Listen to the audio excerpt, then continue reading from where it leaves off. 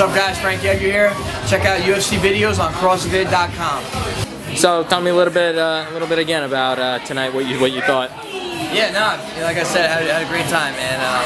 Had a great meal with some of my friends, some of my teammates actually, and watched the fights. And a great atmosphere. A lot of TVs in here. You can't sit anywhere without seeing a TV. So it's definitely a great place to watch the fights. Great. Tell me a little bit about your training camp, how that's going, and your upcoming fight. Yeah, training's going great. I'm about 5 weeks out today, so I'm right along schedule. I'm looking forward to getting there. I'm supposed to fight Aldo October 13th. He ended up getting injured, so February 2nd, we're gonna definitely put on a show. What made you go down to 145?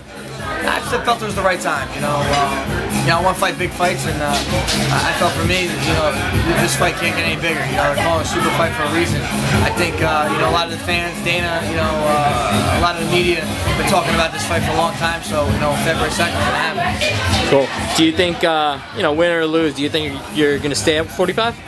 I'm just not looking really past this fight or anything past this fight, but I think I'm at the point in my career where I just want to fight big fights, and we'll see what's next. Sounds good. Well, what are you gonna do tonight? You gonna get on the dance floor at all? No dancing for me. My wife's not here, so that's the only lady I dance with. Sounds good. We're looking forward to your fight. Thanks a lot, man.